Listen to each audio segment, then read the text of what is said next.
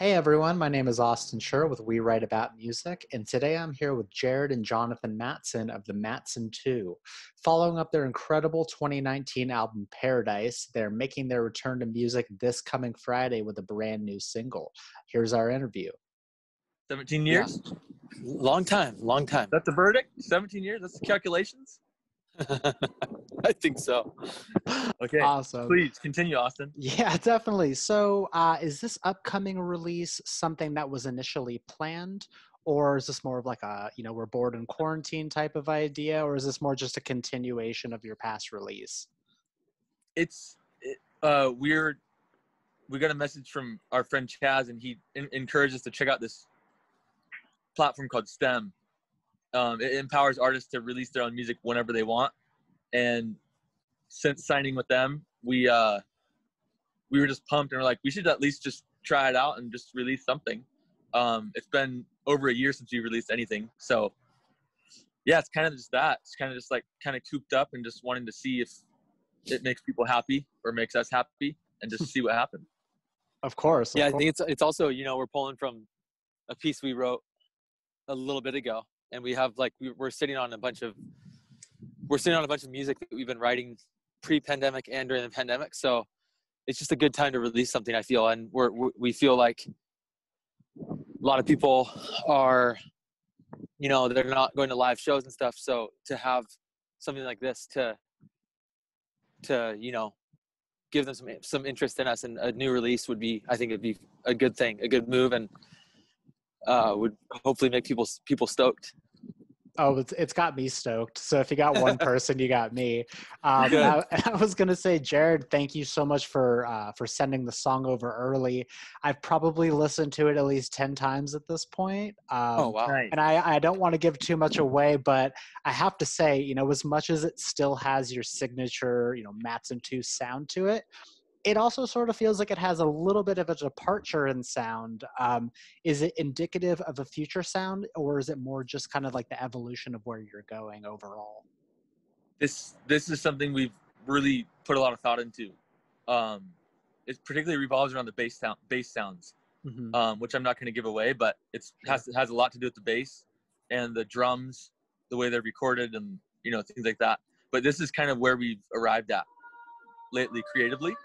So a lot of tunes coming out in the future is going to have kind of this vibe, this kind of this world that kind of lives in the organic but plays with digital at the same time. Got it. Yeah, I love it. It's fantastic. It's exactly kind of the direction that I wanted to see you go in.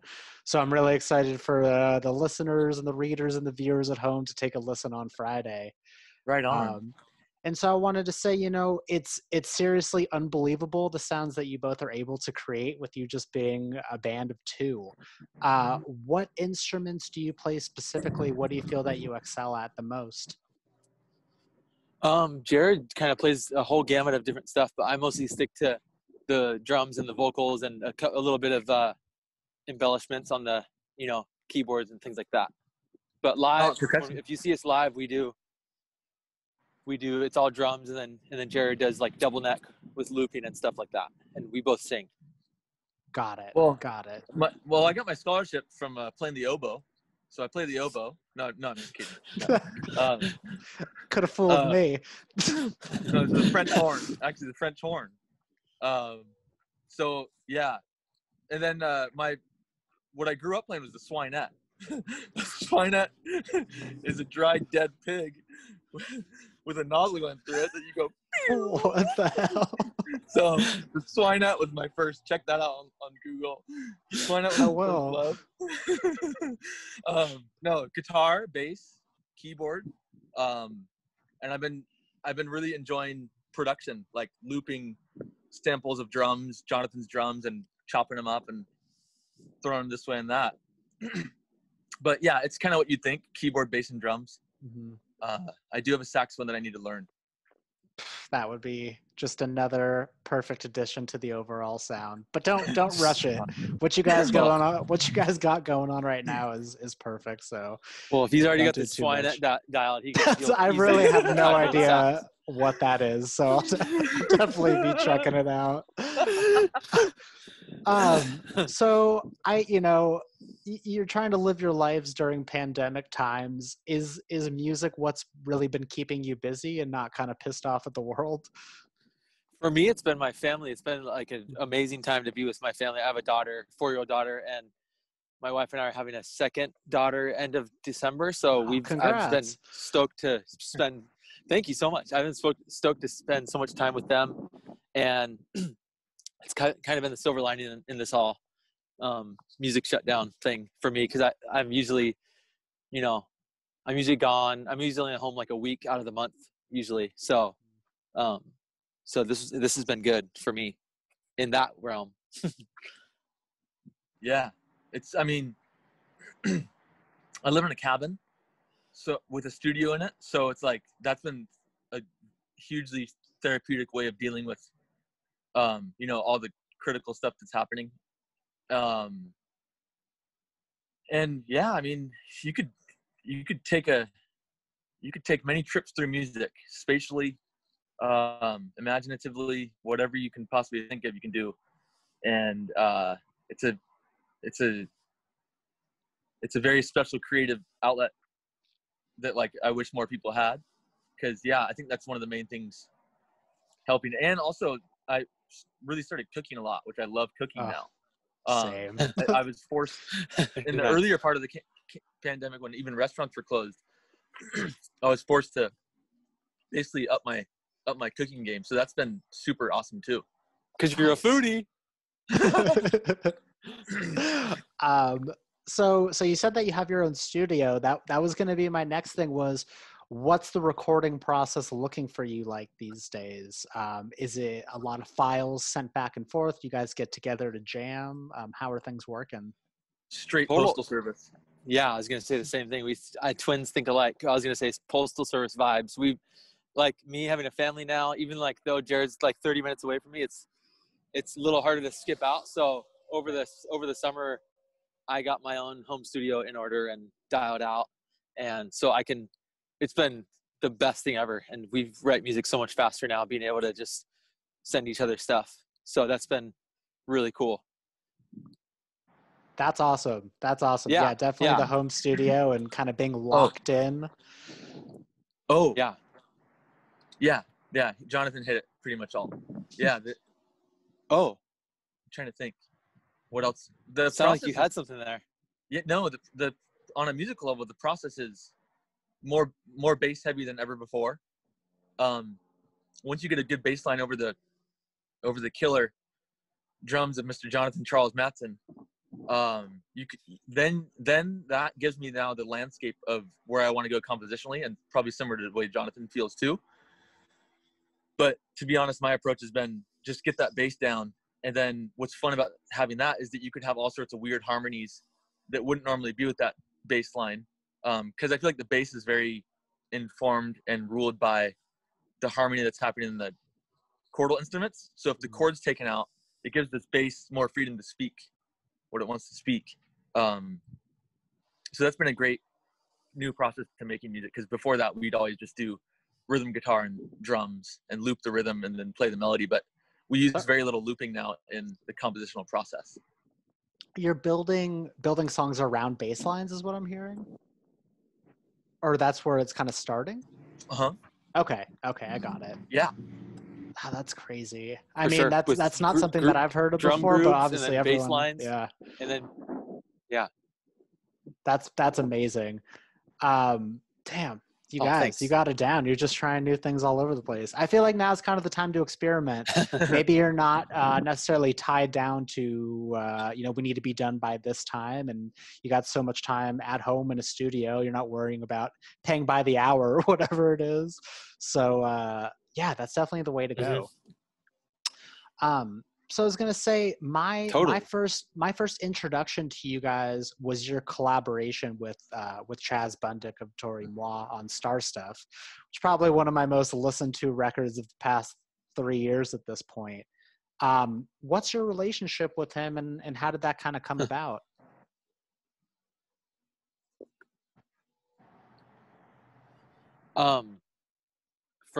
It started with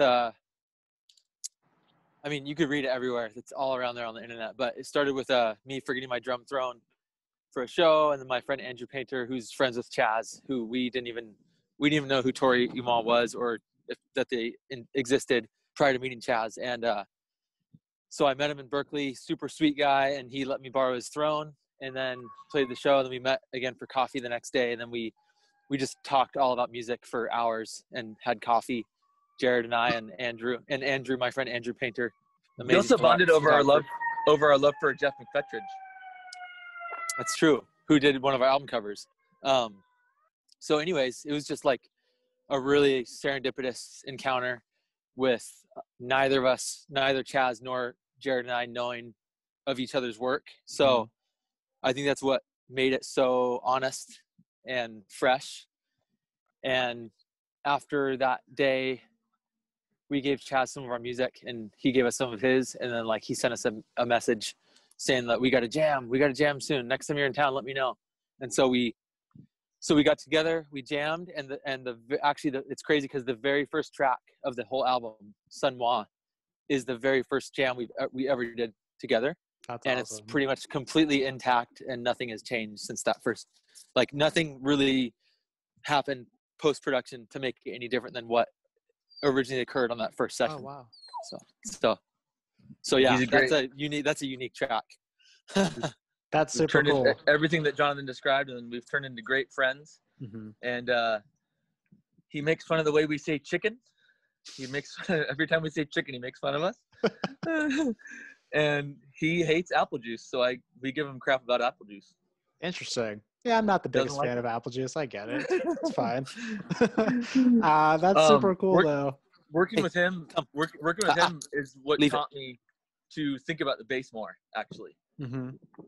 And to if you listen to our records before Paradise and before Star Stuff, we kind of got really shoegazy with it and did like 20 overdubs for some of the songs, even though they're more jazzy than our current stuff. We had a lot more overdubs and craziness on the other stuff. But now working with Chaz and his level of minimalism in the track and making sure that each voice that you're recording is strong, as opposed to a lot of little weak ones building a strong one, has been a huge eye-opening creative experience. That's super cool. And I was going to say, you guys are very jazz oriented in everything you do. I mean, your I guess cover album of A Love Supreme is fantastic as well. Who would be like a dream collaborator jazz wise? I mean, alive or dead, really. Pat Metheny. Yeah, Pat Metheny. Yeah. How about you, Johnny? I'd be down to get Kenny G to solo on some tracks. I'd be interested to hear even though he's totally out there, to have a collab of him playing over our stuff and our chords and the way we see harmony. I think it would be pretty incredible. That would be so cool. I feel like that's not even that far off. Like that's a person you could get somehow. We invited him to our Seattle show, but he never responded. But I would say also, if you take it to the whole other perspective, is we love the dudes in Bad But Not Good. To do something with them would be amazing. Yes, and they're always doing collaborations and stuff like that. That would be great as well. Yeah, a lot of dreams out there. Yeah, I mean, Herbie Hancock would slay. Sure. He's I just love that he's completely revamped his 80s vibe, because I feel like not to like generalize, but a lot of the jazzers, I think they look back on their 80s stuff and thought it was cheesy, or they kind of sold out or whatever, or they kind of judge it a little harshly, but that's some of the best stuff in a lot of those catalogs. And to see them openly embracing that sound again is really cool. I don't think he would have known how cool, I'm just generalizing again, but I don't think Herbie would have known how cool it was unless like dudes like Kamasi Washington and cats like that were kind of, breathing new life into jazz by using some of those 80s elements in their music, like synthesizers and stuff. So I don't know, can't be sure, but he's definitely proud of it now. And whereas when I first got into Herbie Hancock, he wrote very modern, just like straight ahead stuff and never talked about his rocket year. Right. Now, jazz it's a genre that I've always wanted to explore, but I feel that it's very intimidating. Like there's a lot out there. There's a lot in the past. Who are like, or what, I guess, what are some like some key albums that you would tell the listeners to be checking out if they were looking to like first get into the genre itself? Oh, interesting questions. I think you got to embrace all different time periods of jazz and all different. I mean, there's so many subgroups within it, so you can't really. It's hard to say. Like I would say you should check out if you want to be exposed to it. Like get, of course, like something like Love Supreme by John Coltrane, and then delve into some Sunday at the Village Vanguard, Bill Evans, and then also go modern with like Bad Bad Not Good album number 3, and then like throw in Tortoise TNT, because that's like, to me, that's an amalgamation of showing that jazz doesn't need to have boundaries and doesn't need to be a museum piece. It can be something that's expressive of like a modern statement that's not so dependent on the historical context. And then those would be like a top 4 for me. Nice. I would say the industry standard, Miles Davis, Kind of Blue. Mm-hmm. This is a broken record by now, but everyone says this. But there's a reason why everyone says it. Giant Steps, Coltrane, and then Dave Brubeck, Take 5. Those are the biggest. I think those are the most sold jazz records ever. Maybe. Might want to fact check that one. But I'll just take your word for it. those three are some of the biggest heavy hitters. And then I thought it was interesting Jonathan threw in Bad But Not Good. I love that idea. And then last one I'd say that they should get would be Gabor Szabo, 1969. Okay. I'm familiar with maybe half of those artists, and so it looks like I have some homework to do on my end. I mean, I love Bad Bad Not Good. I've seen them probably 4 or 5 times at this point, and they always put on an amazing show. And I kind of feel like that was my entryway into like, oh, it can, it doesn't all have to be kind of like out there music. It can be, I don't know how to put it. It can be very like constrained in a sense, but also with a lot of experimentation to it. So I will definitely be listening back to this and checking out all those albums. So thank you guys. So my next thing was going to be, obviously things are super tough right now. But what's been kind of like your favorite part about this line of work? Like what's bringing you happiness?